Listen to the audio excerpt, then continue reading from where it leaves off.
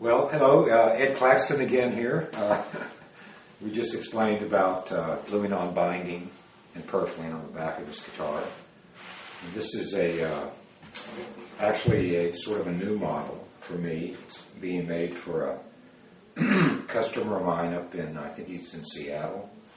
And he has one of my other larger steel string models. And he wanted something that was smaller body and thinner.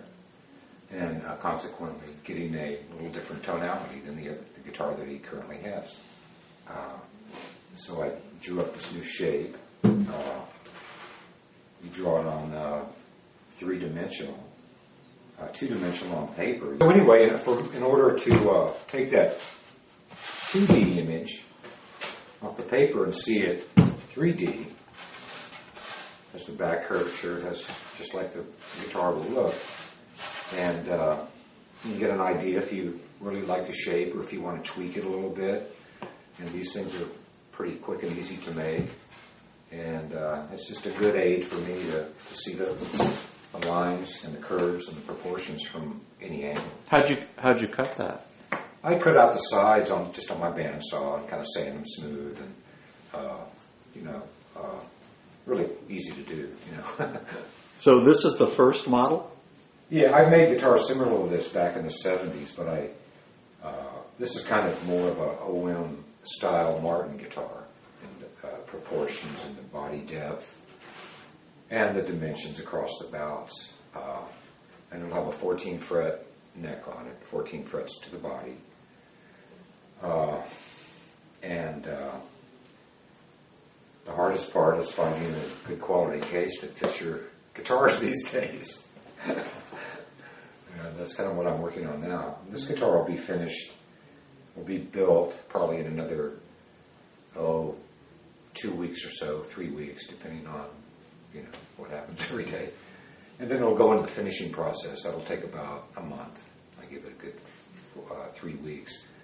And the sides and back will have a nitrocellulose lacquer, and the top will be French polished with shellac, which is almost all the guitars I make these days have a French polished top instead of a lacquer top. It's very thin, very helpful to pulling the tone out of the guitar. Why don't we talk about the materials? Oh, sure, yeah.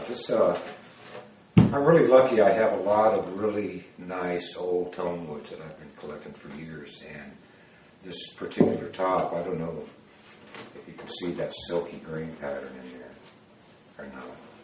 Rotate. This is a piece of Italian spruce from the Dolomite region, and this particular wood is noted because the soil that it grows in has a lot of calcium content, and so I guess it affects the tone one way or the other. I'm not really scientific about it, but every guitar I've made with this batch of wood sounds great. And this is my real simplest rosette that I make, and my customer just likes very understated look.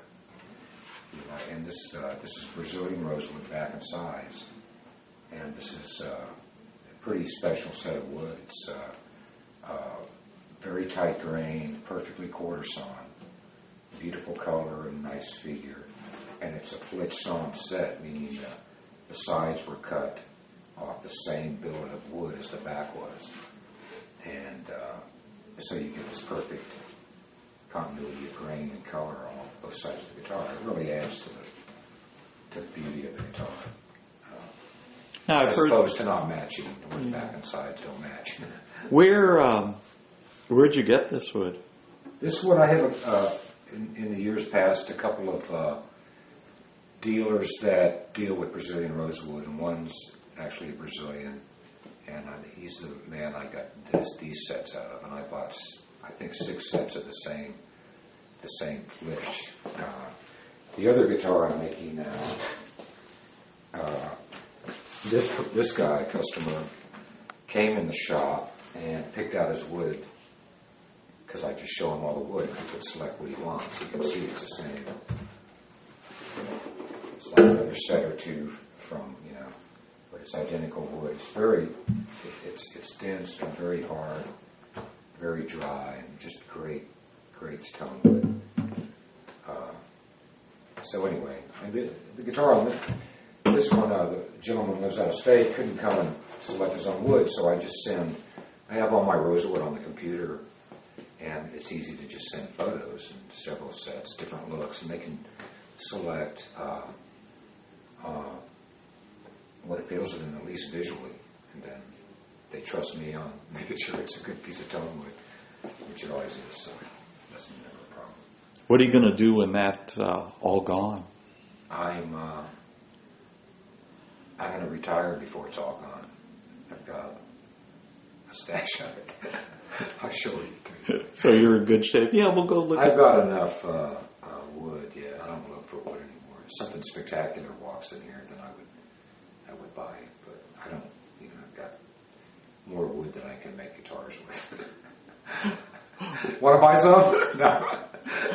Well, that's a good position. Yeah, very. It's like my 401k plan.